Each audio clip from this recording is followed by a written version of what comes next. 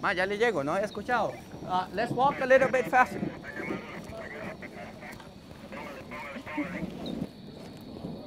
There it is. You see it? White nose goat.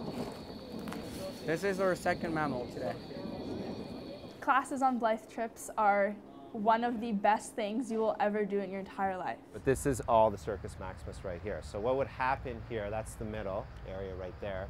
You would have the chariot races, and the chariot races would start at one end, they go all the way around, and you have to do it 7 times around this loop. I feel so much more excited about my course material because I'm seeing everything, experiencing it, and it's like living in history exactly in the course. I can see how everything was and I can relate to the people as I'm learning about them. So this means the start of one of the largest, longest lasting, the most influential empires to ever exist started here on the Palatine Hill 2,764 years ago.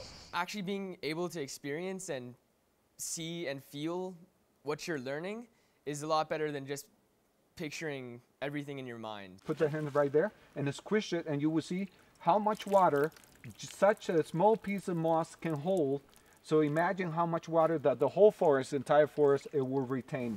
It's really a whole trip based on experiential learning. And in 1969, tragically, a protester decided to set himself on fire in this square. When you're constantly active and hands-on, things really sink in. Imagine the glacier is like a brand new tube of toothpaste. If you push your fist on it, it spits out the toothpaste. Well, that's what's happening at the top. All that weight is pushing down and it's spitting out the glacier down the hill and down the valley. Here you gotta go out and actually have class outside instead of inside. It's pretty wicked. Et vous voyez pour la première fois tout entière, in it as a whole, la Tour Eiffel. Classes here are very challenging, but it's in a good way, not a bad way. The biggest thing that I've gained from this trip is a new passion for learning. We talk about it, we analyze it, we discuss it, we have an opinion about it. Now the weird thing is that poetry is supposed to be felt first and analyzed later. It's supposed to be heard and then read. They actually spend their time trying to focus on you and your learning and how you learn. It's very open, like we have a lot of discussions in the class. You moved to Paris, why? Because he wants to fall in love. He wants to fall in love, right? He's one of those people that like love. He's like Ted Mosby. Who? Ted Mosby. Who's Ted Mosby? He's from How I Met Your Mother. You get into the lessons more and you really contribute, and it's not because you're forced to, it's because you want to. We're reading Oscar Wilde. One of the greatest writers of all time. He's buried in Paris. And you're throwing out some How I Met Your Mother at me? How you made that connection, I give you mad props. Mad props. I think it's a perfect learning experience here, and I think I'm doing a lot better than I usually would. I want to thank you for being really respectful in the hotels. Checked in with the managers. They're not complaining at all about noise. Every program has a program manager. They're responsible for managing logistics and getting the group from point A to point B. They're also the point of contact for the parents, as well as act as a disciplinary on site. Tomorrow morning we need to be out of our rooms by 8 o'clock. Your bags are packed. What you're going to do is drop them off at the front desk area and then come on down for breakfast. It's our job to try to make sure that the trip runs smoothly. Most importantly, we want to make sure that everyone's safe. For your own sake, if anything happens, you're going in a group, you're going on the metros, and for some strange reason you fall asleep and forget where you're going, and everyone else gets off at the Spanish Steps, the best thing to do is you just get off at the next stop and you come back to where we're waiting. This trip is just an unreal experience.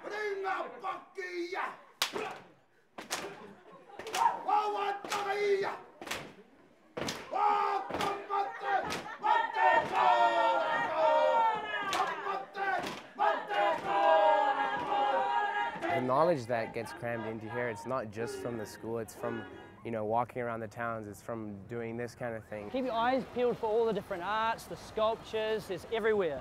Did you notice what was at the top of the stairs when we walked past? It's like a building. Building? There was a building. I can see another building here. Maybe there was a big column at the top. Did you not see it? It was an obelisk. You know what an obelisk is? They're from Egypt. The Romans brought them over 2,000 years ago. You get to travel around the world and see things that you're never going to see in your lifetime and experience new things and food and people. They'll have 2 Smazany Sear. Fried cheese, how do you say that? Is that right? Oh, okay, great. Got it. So you just do a lot of stuff here that you wouldn't be able to do at home. It's really a once-in-a-lifetime experience. We see so much, and there's so many different things that we get to do that it's like mind-blowing for a lot of us. We're in Agina in Greece. We're having an awesome time. I'm having so much fun. It's the most fun I've had in a long, long time. Every day it's something different, and every day you're learning something new and like broadening your horizons, doing things you wouldn't normally do, like going out of your comfort zone, and it's just every day something different and every day so exciting. Today I don't feel like doing anything.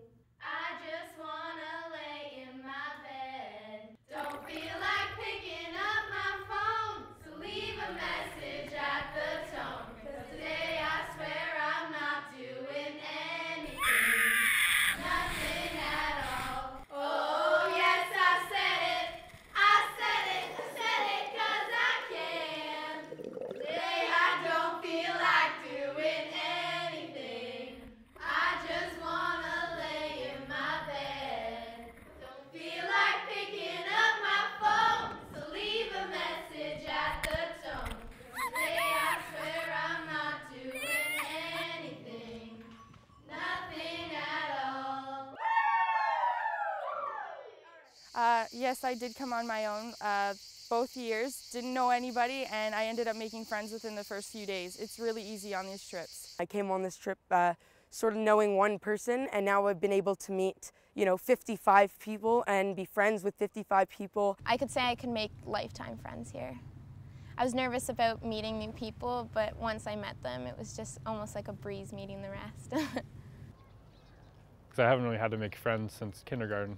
So coming here as a grade 12 student and meeting 60 new people and making friends again is kind of, my social skills are getting better.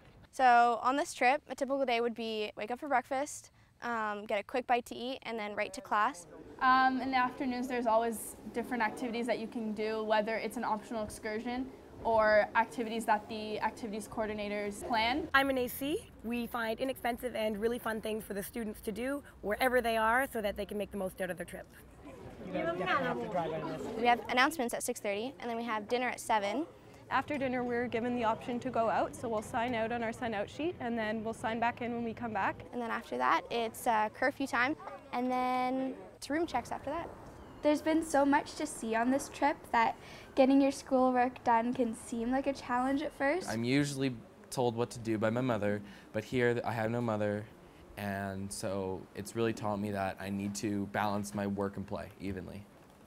I guess it's prioritizing. You have to decide what's more important. Do you go to the beach that day, or do you finish your English essay? You definitely have to focus your time, and that's going to be like university. There's going to be distractions. It may not be the cloud forest, but there's going to be distractions. So I'm a traveling tutor. I'm available 24/7 to help the students with any of their studies. My job is to help them reach a higher level of academic excellence. I see your teachers anytime outside of class. Like I ran into Mr. R in the hotel lobby and we were just talking a bit Shakespeare. At dinner, you can go up to them and just be like, oh hey, I have a question about my essay. Is it okay if I do this? Is it okay if I do that? Okay. I'm going to do it right after dinner. Sure, no problem. It's more personal with my teacher. Like, I feel comfortable calling him by his first name. All the staff here are really great, and to be honest, I feel completely comfortable talking to them like they're one of my friends. Well, I kind of asked Amy if she could try something new and do an interview instead. I like your ideas, and always something new is welcome, something new and exciting. Blyth definitely chose the coolest people to be the staff. My teachers are really cool. They're with the program. They understand me. They understand my friends and what we're going through on this trip, how we're alone, and then we're all trying to get together and make friends on it, and they've led us through the entire trip. Every Blyth trip, there's an option for you to go participate and do community service. It's a great way to help out the locals and the city, but you also get to contribute those hours to the required hours that you have for high school back at home.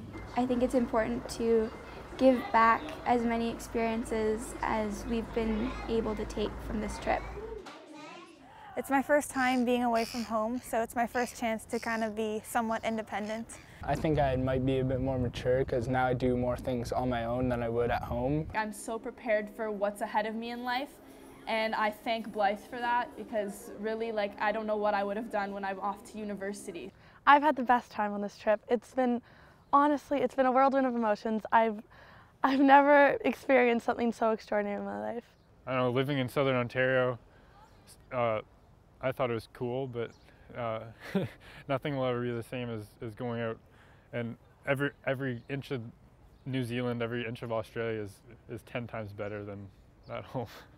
It's kind of a unique experience in terms of getting to know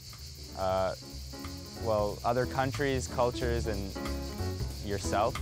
Being with friends and not being with your parents. It's actually been the best experience ever. I feel like the luckiest person in the world. I don't want to go home. It's life-changing. It is really life-changing. Absolutely best summer school I've ever been to, no doubt. I don't want to leave, and I don't want it to end.